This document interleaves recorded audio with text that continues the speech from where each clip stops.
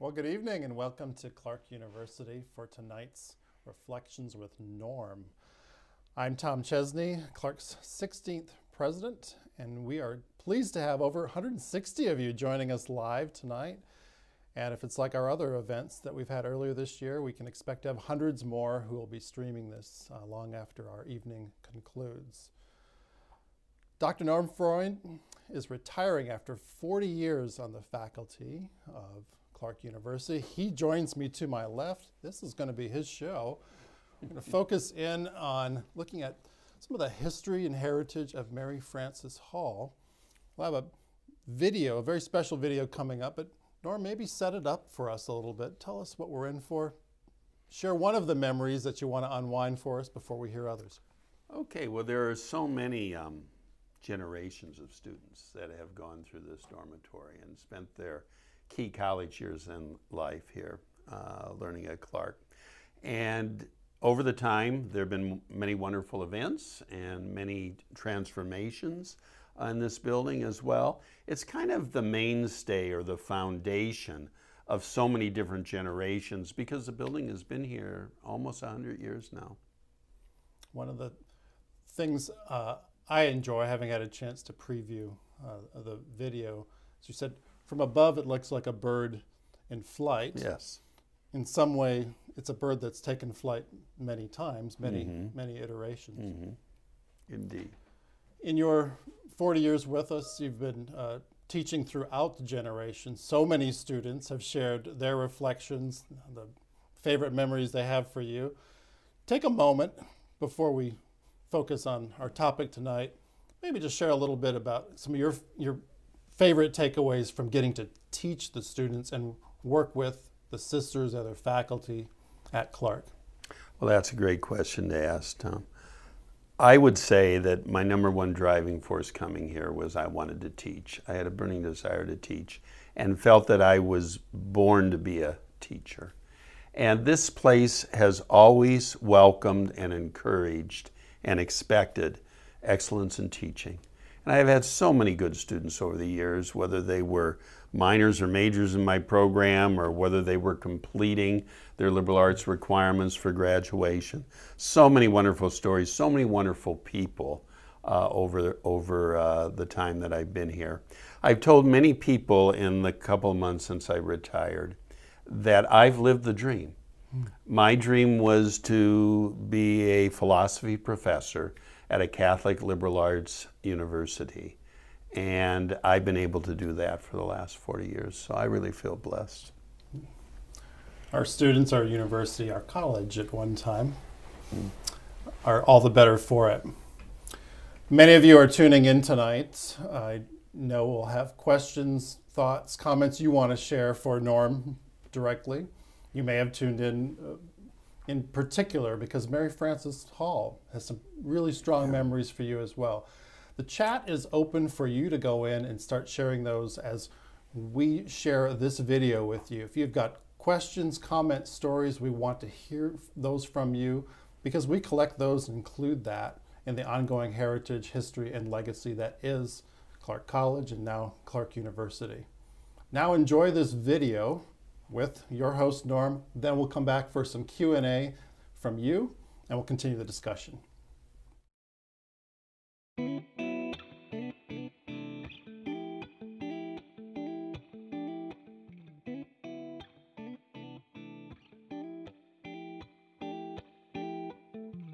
You really can't talk about Mary Frances Hall and all the legends and history that's involved with that building without considering who it was named for first.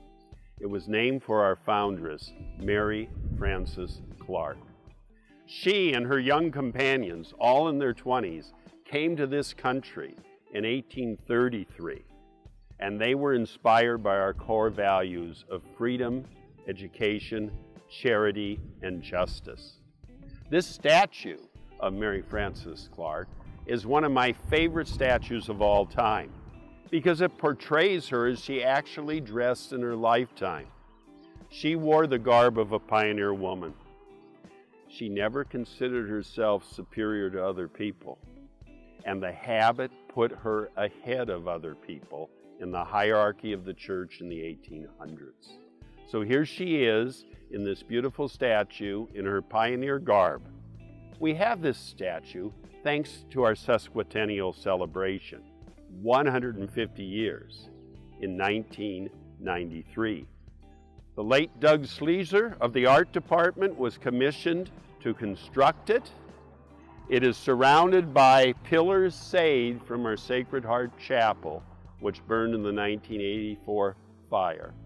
And Sister Carmel Zerden, BVM, also the art department, formed the panels that show the older buildings that formerly stood on this side of the campus. Now let's cross the street to the building itself. Now I'm standing in front of Mary Frances Hall. It actually was not the original Mary Frances Hall on this campus. An old multi-personal use building across the street had been converted into a dormitory in 1915 and served as one for 9 years. But then it was converted to our first original science building. Older alums will remember that as Old CBH.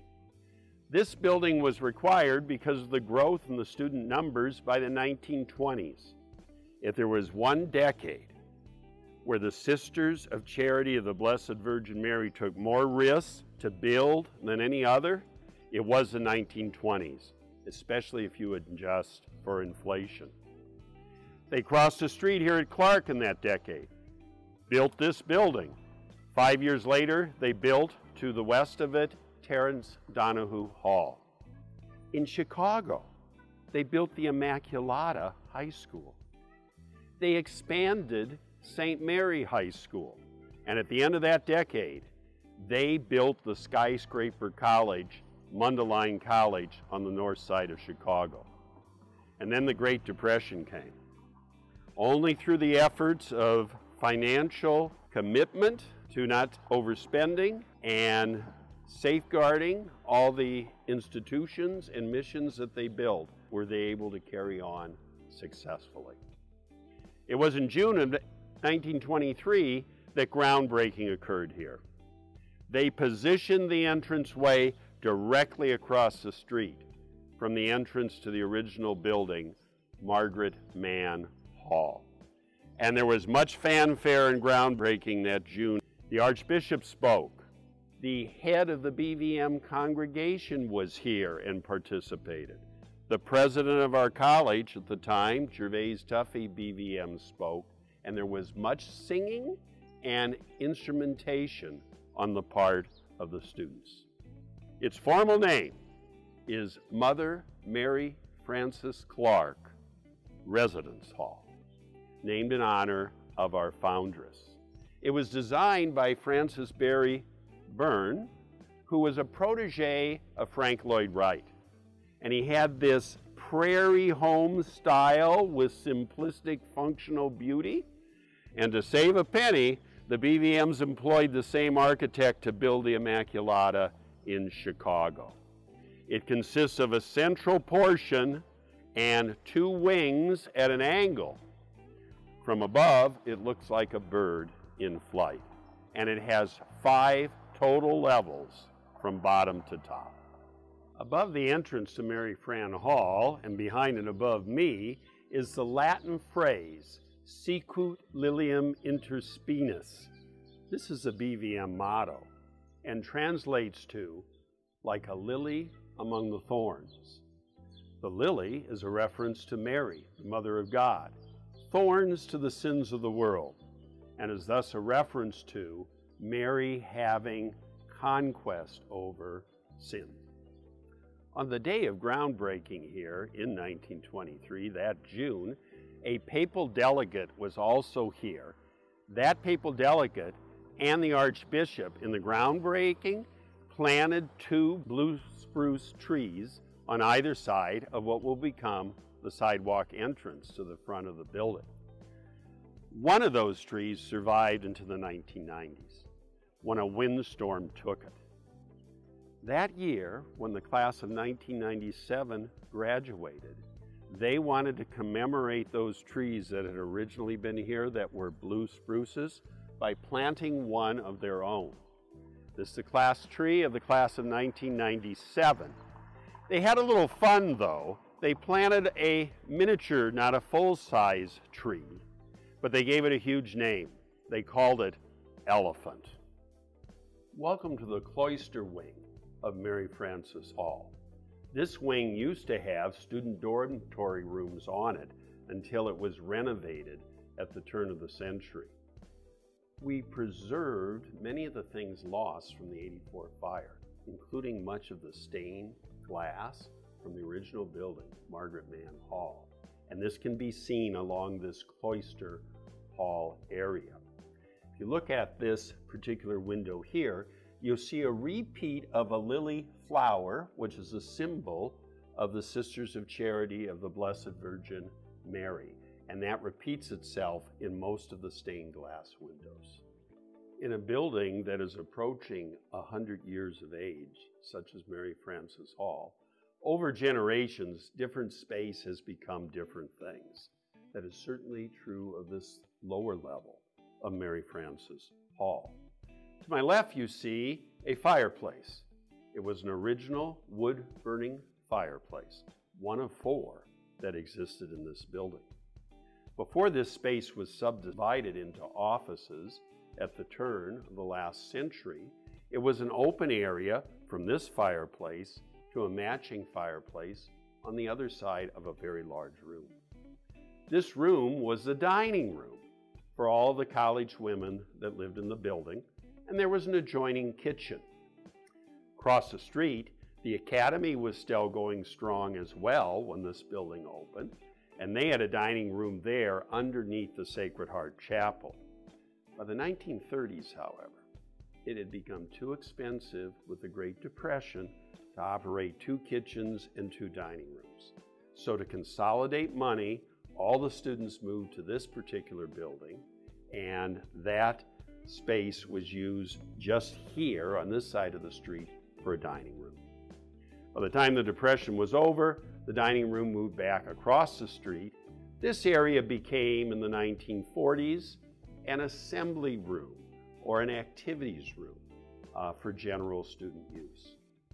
In 1979, it was converted into a student union and served in that capacity for 20 years until the Student Activities Center was built.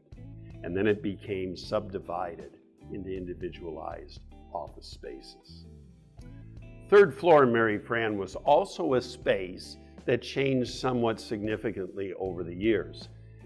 There's a large room facing the back campus on the 3rd floor.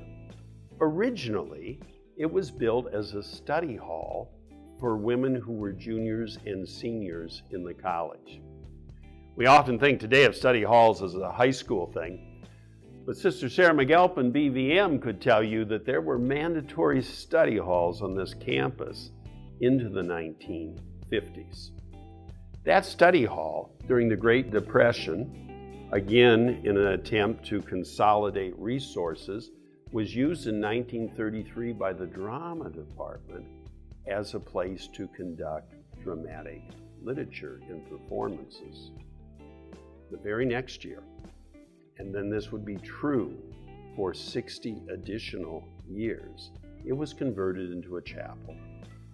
At one time, all the dormitories on this campus had chapels, primarily for the use of the sisters, but secondarily for the use of the students in the building as well. There was a sister who served at this institution and taught in the French department named Sister Constantia Fox. Connie, for those of us who knew her well. She was still here, living on this campus in full habit when I joined this community in 1981. She utilizes space for a chapel as an overflow space for sisters to go to when sitting tightly together in the summer for prayers in their serge habits was too hot. And there's an interesting story about how the different parts of that chapel, such as the tabernacle, were arrived at. Connie had a sister who had been married for 15 years and was childless. And she and her husband donated money to form the altar, buy the tabernacle, and set up the structures for the chapel.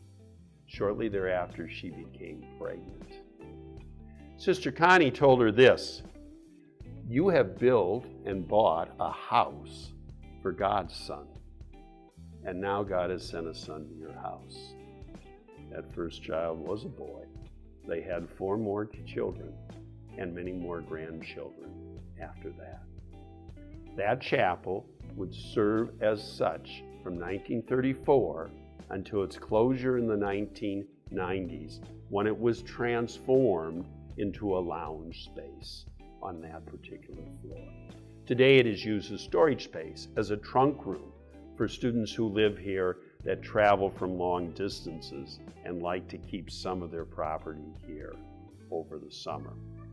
This is one of the preserved pews from that chapel, which was named the Chapel of Our Lady.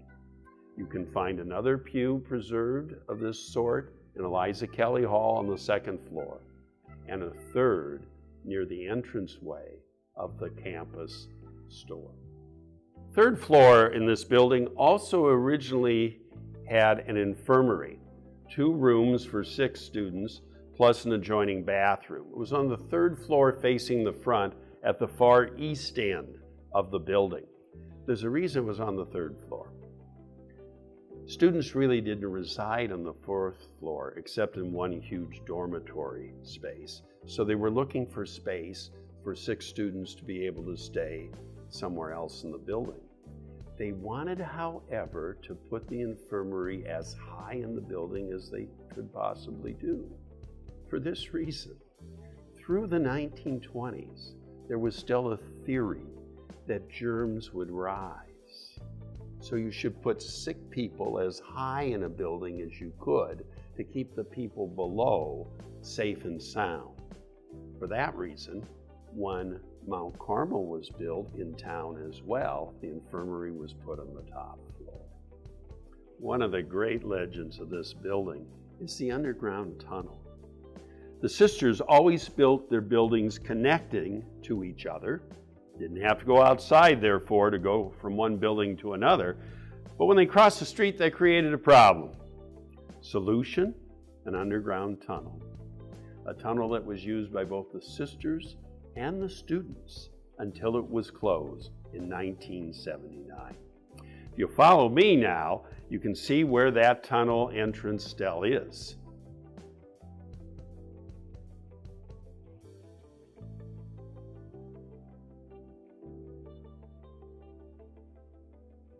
Today, the entrance of the tunnel is in a Xerox room, and who would guess that behind that door is the famous tunnel?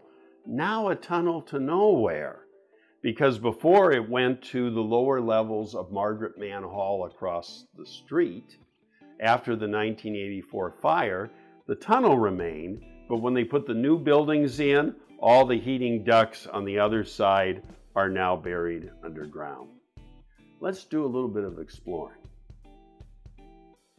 There's lots of lore about this tunnel, but the first thing to know if you never use the tunnel is there's nothing aesthetically appealing about it. It was a functional space to walk from one building to the other in the dead of winter or the heat of summer without ever going outside. Let's walk a little bit further and go down a little bit further and see what we see. We're now at the low point of the tunnel. Water seeps through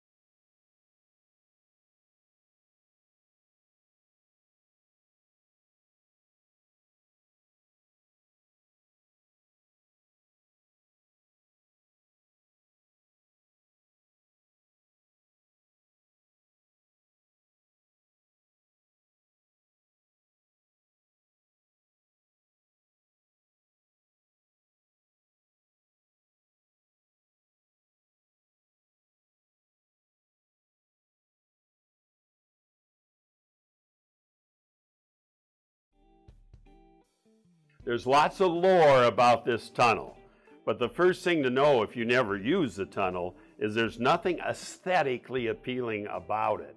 It was a functional space to walk from one building to the other in the dead of winter or the heat of summer without ever going outside. Let's walk a little bit further and go down a little bit further and see what we see. We're now at the low point of the tunnel. Water seeps through these concrete walls. Water always runs downhill. So if you look to my left, you can see there's about 2 feet of water here at the low point of the tunnel. We are not going to walk the plank to go to the other side. But if we did, it continues then in an upward motion till you get to the point where Margaret Mann Hall had been. And then it's just a blank wall as the heating pipes from that point on are buried. Just above that point, at the blank wall, is the statue of Mary Frances Clarke. Here's a little interesting story about me. The year of the fire, I thought I wanted to explore this tunnel. It still existed but wasn't used. So I went into the basement of Margaret Mann Hall, found the entrance to the tunnel from that side, but discovered they had disconnected the electrical lights to discourage anybody from entering. So I very gingerly started to walk down that tunnel, and I could tell I was descending and getting lower and lower. And then my feet started to splash in water. And I said, I'll come back another day with a flashlight and explore it then. 2 weeks later was the fire that destroyed that building. Welcome to 4th floor, Mary Fran. There are lots of spooky stories and legends about this top floor of this building. Many people don't realize that true dormitory living is not having a private or a semi-private room. It's being in one large room with many other individuals. The only space for student residents to live on the 4th floor that was built into this building was 2 large dormitories. We stand in one now. Behind me, you see the closets that the women would have had when they moved in here into this dormitory space. In addition to these behind me, there were some other closets on the other side of this large space, 7 total, which meant in this space, 7 women lived with 2 sinks and no bathroom. What was the motivation to live here? It was cheaper. If you wanted to have a roommate, it was much more expensive. This floor has also long been used for Halloween Fright Night activity. So you can see to my left, die and boo, you're next, other things written in paint on the wall for the student use of this space during holiday weekends. This small room is the only 4th floor room that faces a street. It was actually, for a period of time, the bedroom of Sister Lucilda O'Connor, BVM. Lucy, as we called her, taught Spanish here for decades and then served in retirement capacity as well, contributing her services to this institution for more than 50 years. The 5 windows that face the front symbolize the 5 original BVM sisters, with the central window being Mary Frances Clarke. And now the infamous 4th floor Red Wing. Students across generations could get up to the 4th floor, but usually the door to Red Wing was locked. And lots of the creepy stories and legends about this space relate to the Red Wing. There's going to be a transition of floors as we enter Red Wing. What we're standing on now is a marble floorway, which is the floorway in most of this building and the hallways, with the hardwood floors in the individual rooms. When we go into Red Wing, we have a red concrete floor. Let's see what we can find.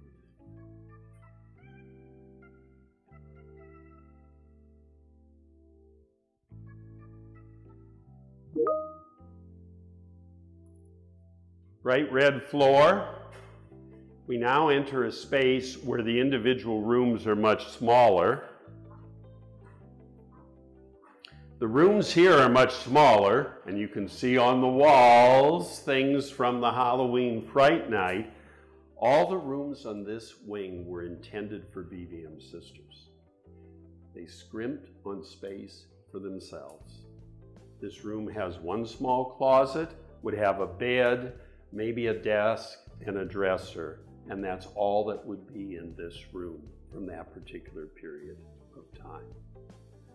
One of the legends or stories of Red Wing is this, that long, long ago, a sister took her own life, and the blood could never be cleaned from the floor.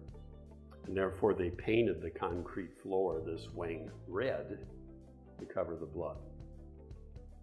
Well, I'm a person that likes to find facts and to see what is true. So I spent a long time in archives trying to determine if anything had happened here to a BVM sister of that sort, including through archives at Mount Carmel. I could find nothing. Then it occurred to me, go look at the original blueprints to this building from 1928. I paged through the blueprints until I got to the 4th floor. And I could see most of 4th floor still had that terrazzo marble flooring. But this section, this wing that was for sisters only, there was a notation written on the blueprints for this floor. It said this, concrete floor, red paint embedded. Red Wing has been red from day one. This interesting small door at the end of 4th floor Red Wing was the original elevator shaft. The sisters built the building with the idea that it'd be a small elevator that could hold maybe 4 people. But they decided they wouldn't put it in if money was tight at the end. They would not finish it. And they never did. Through this locked door, it's straight down 5 stories to the basement of this building. Welcome to 1st floor Mary Frances Hall. We are in the magnificent drawing room of 1st floor. You can enter this space by coming through the front door and the foyer and then up a few steps. This fireplace to my left is immediately above the fireplace below in what had been the original dining room of this building. And at the other end of this grand drawing room is another fireplace immediately above a wood-burning fireplace below it. These fireplaces were used until the late 1950s. In 1958, there was a terrible fire at a BVM elementary school in Chicago, and many children and some BVM teachers died in that fire. Thereafter, the use of wood-burning fireplaces ended on this campus. Adjoining this beautiful space is a solarium, an elevated level with windows on 3 sides, which was a glorious place for sunning yourself, especially during winter days. One more story and legend about this building that I'd like to share with you, and I have to be honest, I'm going to debunk a certain myth here. It's been said by many generations of Clarke students that the ghost of Mary Frances Clarke resides in this space. I've done a lot of research on Mary Frances Clarke. I don't think she would haunt anybody. She's not that kind of person. But many years ago, Sister Francine Gould, BVM, told me this story. She's a graduate of this institution from the 1920s, which meant she was one of the first women to live in this dormitory when it opened. She also was proud of the fact she was the very first student who was permitted to have an automobile on the campus. Years later, she returned to this institution to serve here and to minister here. One of her jobs was to turn off all of the bell systems in this building for holidays so that they wouldn't ring to get students up to go to classes. Late one night, she realized that she had not turned off the bell system, and she was out of her habit and ready for bed. Now remember, at that time of history, A BVM sister could not be seen at all in public not wearing the hat. She had, however, the cloak assigned her for winter use, which was long and dark and had a hood. So she thought, it's the middle of the night. Nobody will be up anyway. I'll just wear my cloak. And she was shutting off the systems of the various clocks in the building when a student got up to go to the bathroom, saw her at the dark end of the hallway at the other end, and said, "Sister, is that you?" Sister Francine shared with me, what could I do? I couldn't say yes because I was out of my habit. So she said, I just slowly turned my back toward her and quietly walked away into the darkness. That was in the 1940s. And you can see how long that story has passed down over the years. Sister Francine had a couple of other good ones that I'll share with you before concluding this segment of things.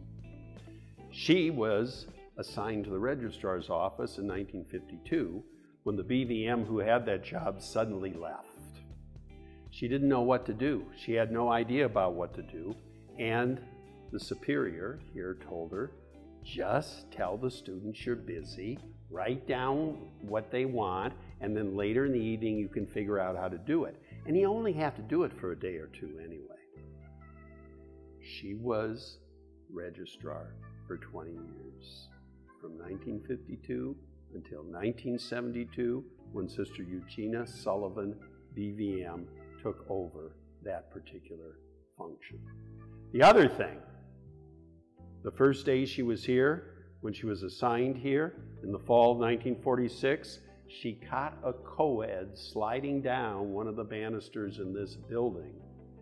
She stared at her. She didn't know how lenient things might have become, but she thought that wasn't appropriate. She stared at that freshman student. That student who said, "Did you see how that sister stared at me?" was Therese Mackin, class of 1950, and future PVM. Welcome to the solarium space of Mary Frances Hall. This glorious building has been the home of 5 generations of Clarke students from its origin in 1924. That first generation of students was all born at the beginning of the 20th century. Current students that reside here were born at the beginning of the 21st century. The first 3 generations were all women. The last 2 generations include men and women. Let me tell you one story of one graduate from that first generation. Her name was Mary Phelan. She was the class of 1924. So she saw this building being completed at the juncture of her graduation from this institution. She was from Galesburg, Illinois. She became a high school teacher in the field of psychology in the 1920s in the state of California after graduating from here. An extraordinary story of the remarkable things our graduates were able to do, and a woman being able to teach high school psychology back then would be very uncommon. She felt called, though, and urged to join religious life. So after less than a decade of teaching, she joined the Sisters of Charity of the Blessed Virgin Mary. Mary Phelan was given a religious name when she did that, and she was given the name Mary Benedict. She would go on to become the president of this institution from 1957 to 1969. She would take us into the modern era, secure federal funding for new buildings, create a lay board of trustees, and the magnificent new dormitory, then called West Hall, that was built during her time here as president, later was named in her honor, Mary Benedict Hall. The site on which this magnificent building is built was historically called the Sunset Campus at Clarke because the sun sets on this side of the campus. When this building was constructed, a statue of Mary was placed beneath me and below of this building and was named Our Lady of the Sunset. And generations of Clarke students during May crowning gathered around that statue for that particular activity. And the class of 1952 planted their twin evergreen trees on either side of that statue that still remains.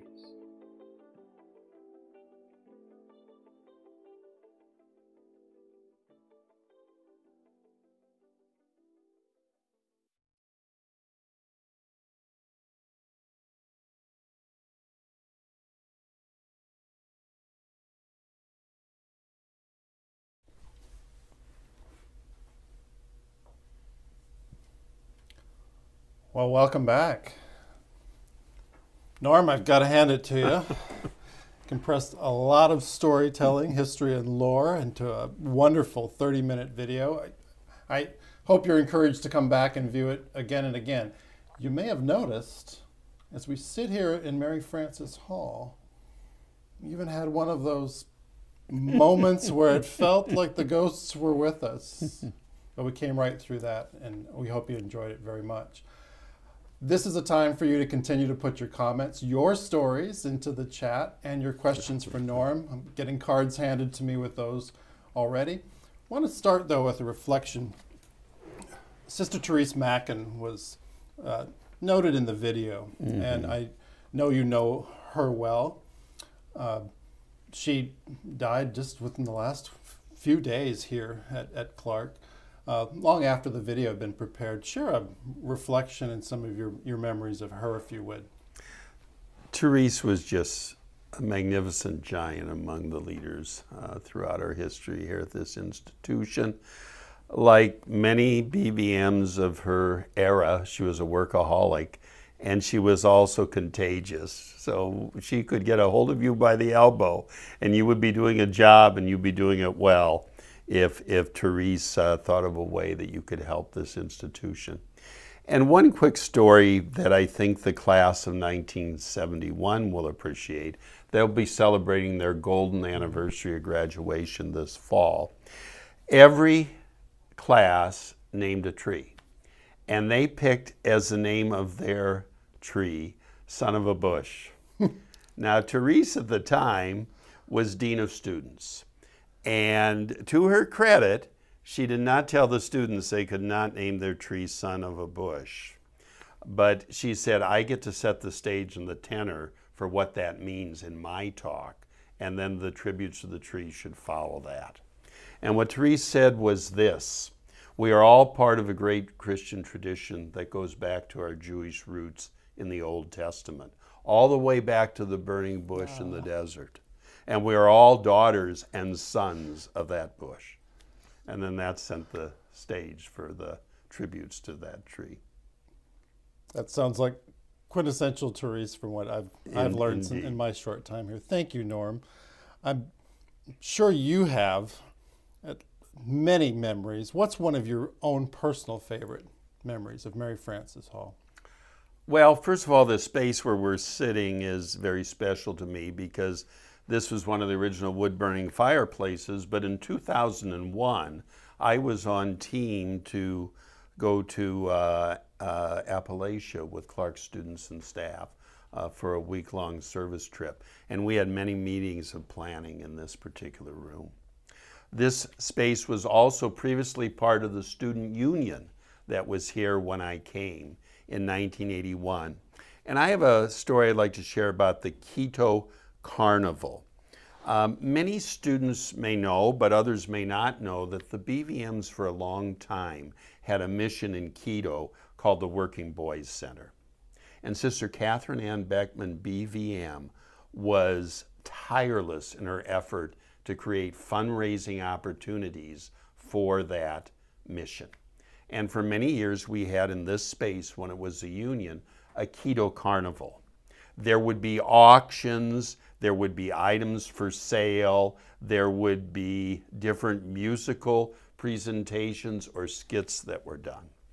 And one time at the Quito Carnival, I was attending, and there was a Tully bear that was being auctioned off, which was a bear with all sorts of stories about who its parents were, where it had visited, what countries it had been to.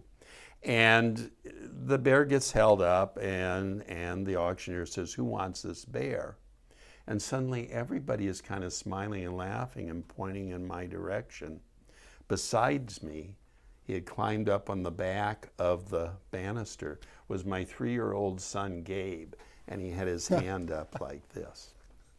So I said, "I gotta buy this bear." And I had bid for it. I had to bid a couple of times because other families, parents were bidding for it. And then I thought I had it, and all of a sudden I'm outbid by Sister Marguerite Newman, BVM.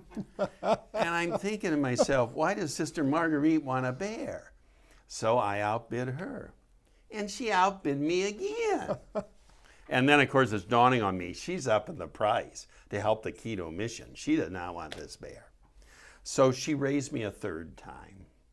And then I looked at her and I said, "Marguerite, if you raise a fourth time, it's your bear." And she didn't raise. I got the bear. My son, as he grew up, took that bear on all sorts of trips. And now his daughter, Hadley, my granddaughter, takes the bear on her trips too. Oh my gosh. That's a picture we're going to need for the archives as well. Great story. Thank you, Norm. One of our viewers tonight asks for you to talk about one of the most infamous ghost stories related to Mary Frances Hall. Can you choose just one? Well, you know, there are lots of different stories, and I don't know if this one is infamous or not, but Kevin Perhatch, who graduated, I'm guessing maybe 15, 16 years ago from Clarke, he lived in this dormitory, and he was insistent that he would have water glasses that he put by his bedstand at night, and in the morning they'd be empty, and he hadn't drunk the water, and that it had to be the ghost of Mary Frances Clarke. And I always thought about that and thought about telling him, you know, probably if you were thirsty in the middle of the night, you might have drunk the water and not remembered that you drank the water, rather than thinking the ghost of Mary Frances Clarke was thirsty. I did have a double take, though, when I found out that his room used to be part of that third-floor chapel. They had converted some of that chapel space into rooms. I think his room was over what used to be the altar in the chapel. Ooh. Room over the altar. That sounds like a chapter in a book.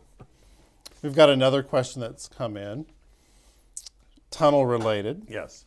Whatever happened to the swimming pool that connected to the tunnel? Okay, so the swimming pool was part of Terence Donahue Hall, which was originally built as an auditorium and recreation building. It was beneath the gymnasium that was built in that building. And the swimming pool was used for a very, very long period of time. But remember, it was very, very old by the time we get into the 21st century.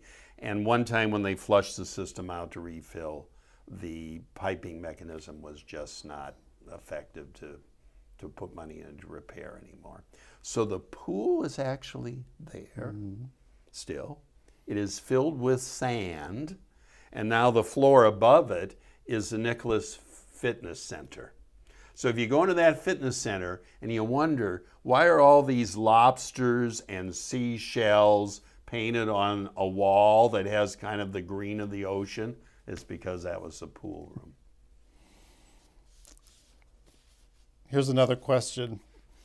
Is there any significance to the rooms in the stairwell of Mary Fran? When first built, were they used for someone in particular? I'm not sure which rooms those are a reference to. Built in the stairwell, whether it's just at the landing of the stairwell, I'm not sure about that. So I don't really know how to answer that, because I'm not sure what particular rooms that would be a reference to. And maybe if that viewer is still watching, they can particularize they that. Could. We've got a moment to clarify. I might be able to still put answer or clarify that in the chat. Karen asks the following question. Is there a staff member who still lives in Mary Frances Hall? I think I remember Sister Kenneth Keller living in a room to the left of the entryway. Over the years, many BVMs would have lived in that dormitory, and they would have lived in all the dormitories. If you look at our history from 1843, we started as a boarding academy. The sisters were everything. They were the teachers and the administrators, sometimes both, during the day, and then they were responsible for the students who lived on site, who were the boarders at night. So well into fairly recent times, sisters served as RAs in the dormitories, and many lived in the dormitories.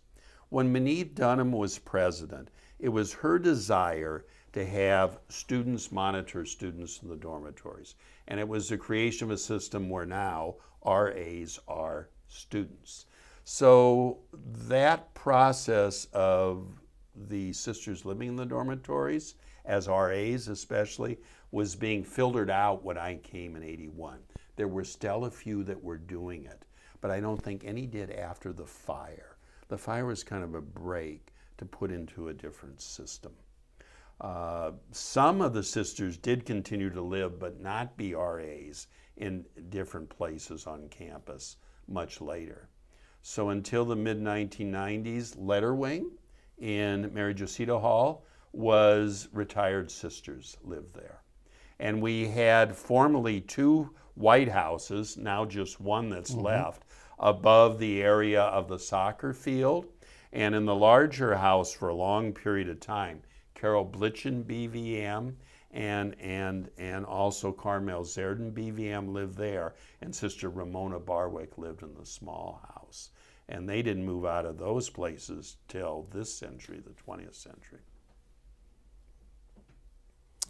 Is Mary Frances Hall still popular as a residence hall? What is its current popularity? That's an interesting question. If you go through archives, when it opened, it was a brand new space exclusively for those students who were in the college as opposed to the academy. And because some of them did not have a dorm space that was just for them, they lived in the upper floors of multi-purpose older buildings, they were enthusiastic about coming over to this brand new space.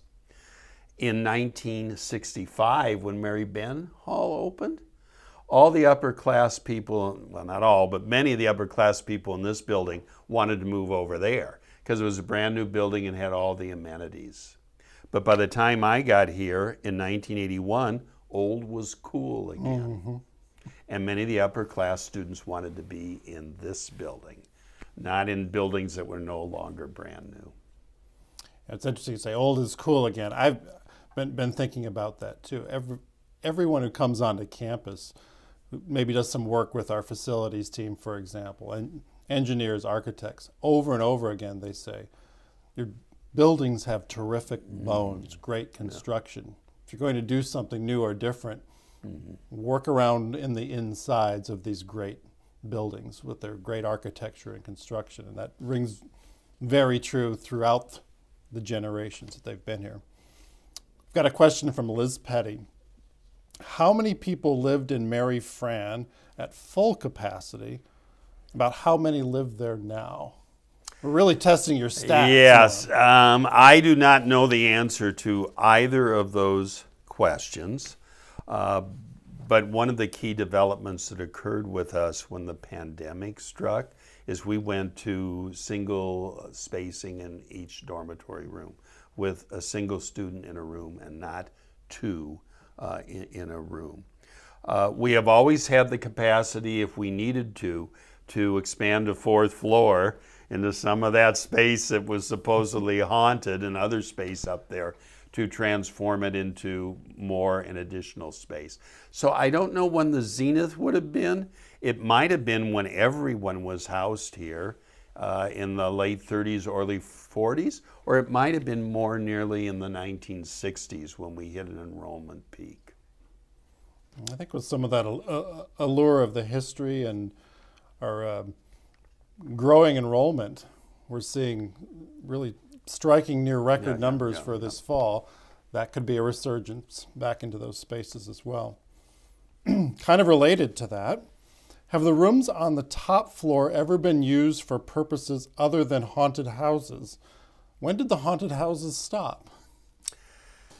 I don't know for sure when they stopped, but they were hugely popular in the 1980s, 1990s when I was first here. And they used openings into the attic to reach down to grab at people. They had a strobe light system in a rather darkened area of that floor. They used lining of black to make you kind of go through tunnels and find different places. So for a long period of time, it was a big and popular thing on this campus. Student space up there would have been in those large rooms that were the dormitories. And again, a real dormitory is a large room with many, many individuals that sleep and live in it. What we're accustomed today to call a dormitory is a private or a semi-private room where there's 2 or 1 people in it. Quick follow-up on the haunted houses. Was that competitive or comparative year over year or class to class? Were they trying to outdo themselves at times, or is it? That's a good question, and again, I'm not sure what the answer to that one was. I never, see, if I would go to that fright night, I would have taken my children. And most of them at the time were too young. I didn't want it quite.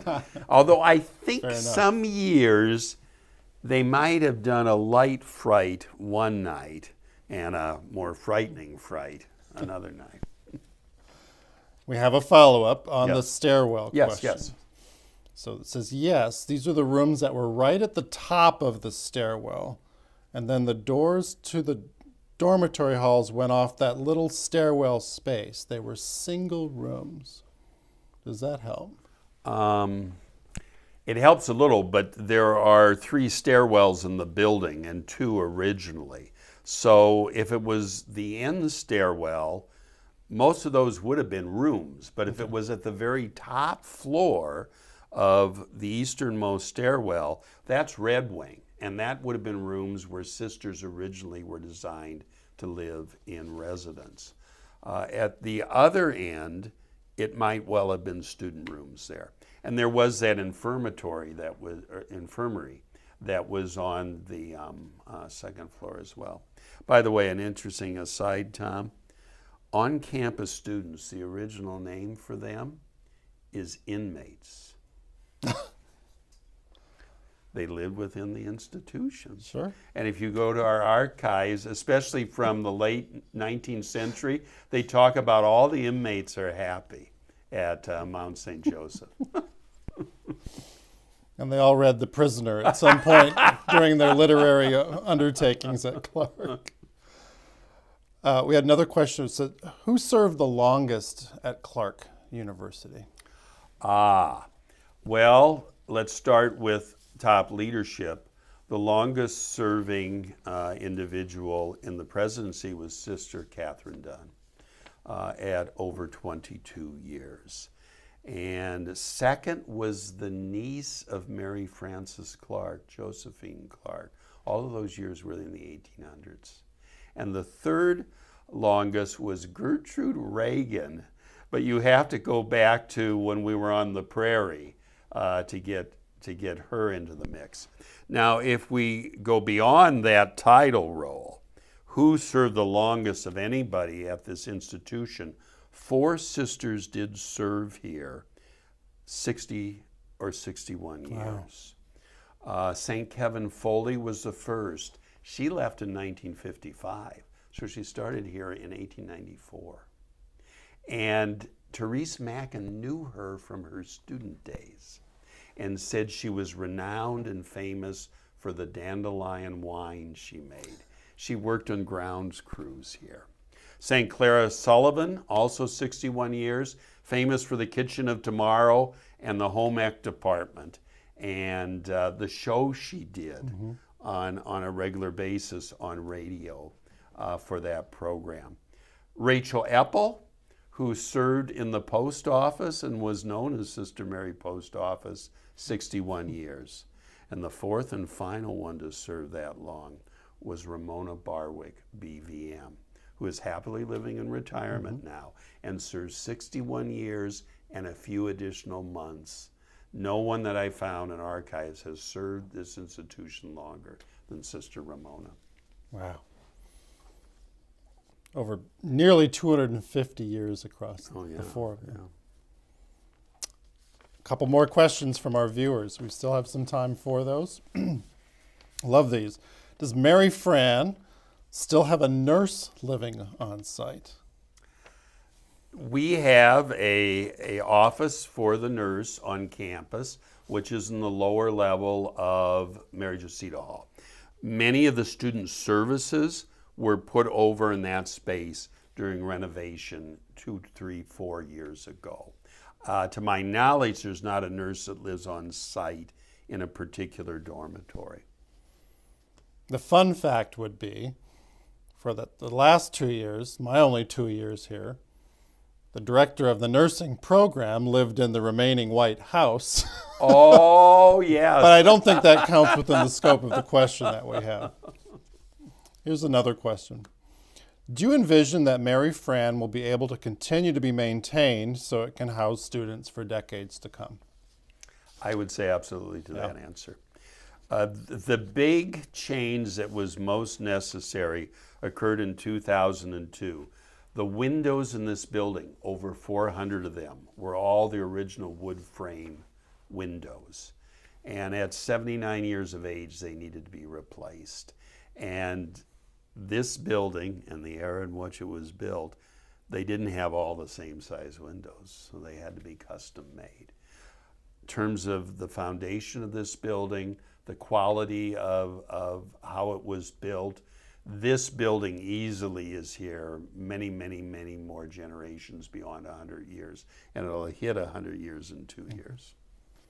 Yeah, the students and others have asked about that, and the resounding answer has been throughout. As we're looking at those designs, and you know, the residence halls for the students of today have some changes to them, and always the answer comes back, absolutely, we'll do it within those spaces, which will be a great preservation of that history as well. Did Sister Ramona work in the bookstore? Sister Ramona worked in the bookstore and in the post office. When she first started here, she was one of the sisters still in food service. If you go back far enough in our history, there was a 1/3, 2/3 division among BVMs on this campus. 1/3 worked in support services of some sort, including in food service and grounds work, and 2/3 were teachers and administrators. So when she first came here, she was in food service. Then the sister who was in charge of the bookstore had a stroke, and she took over that responsibility. And that responsibility bled into being responsible for the post office as well. Our bookstore, our post office historically have been side by side. So I've got a question related to those working relationships. And I guess maybe it's partly the culture and values of Clarke.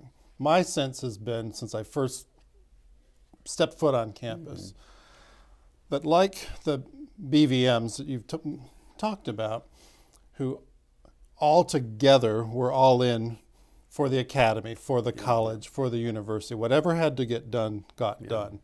It seems like that legacy lives on, even if there are declining numbers of them directly on campus or part of the work that happens here. Yes. Would you speak to that? Many of the employees of this institution, beyond those that are BVMs, have worked here for decades. I am proud of the fact that I have now become the 4th non-BVM to serve 40 or more years at this institution. 40 for us is like 60, though, for the BVMs in terms of the numbers that are there. Clarke is a strong community, dedicated to learning based on the values of freedom, education, charity, and justice. And generation after generation, that has resonated with students. And I have taught a couple of those generations with great pride and honor.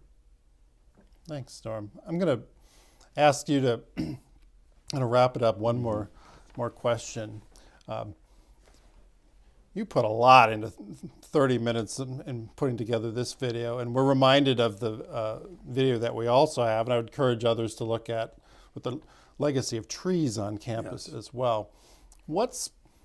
I don't think anything literally fell onto the cutting room floor in the editing room, but what's a piece of the history of Mary Frances Hall that didn't get into it, maybe you haven't shared tonight, that you could add on now? One of the very interesting things, and I think wonderful things that happened with this very old building, is that when the newer buildings were built, where the Cloister Walk used to be, the Kiel Center, and then the Student Activities Center, they did a wonderful job of bleeding the old and the new together so that it was like a seamless garment. So this space in what we are seated now was very, very different a generation ago, and even more so before then. Buildings that last a long time, they have different epochs and eras and ways to serve. And this building continues to serve. Up above, as a dormitory.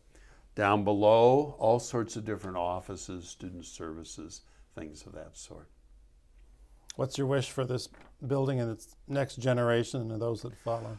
Oh, I hope there continue to be many generations of students that live and make wonderful memories and great friendships in this space.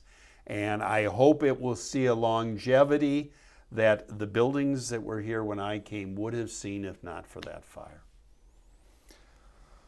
Well, Professor Norm Freund, Norm as we know him because we are a first name university, thank you so much for this evening's event, for everything that you've given and your service to the university as well.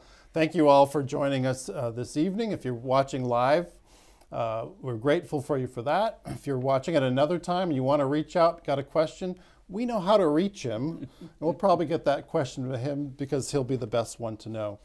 We have some other great events coming up soon. We want to remind everyone, homecoming on September 24th to 26th is going to be the homecoming of homecomings. We'll have the classes of 1970 and 1971 celebrating their 50th anniversaries and really opening the doors, the buildings, and the campus back to full swing, having come through this pandemic of the last year. We hope you'll join us for that. And if you can't, we hope you'll take a look at the other activities we have throughout the year as we continue to stream events live, share things with our alumni and friends. We'd love to have you be a part of that. And if you have ideas about what we can do better, how we can share and teach and learn together, we hope you'll do that with us too.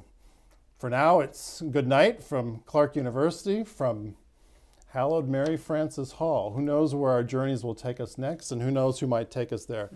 Norm, thank you. Thank you.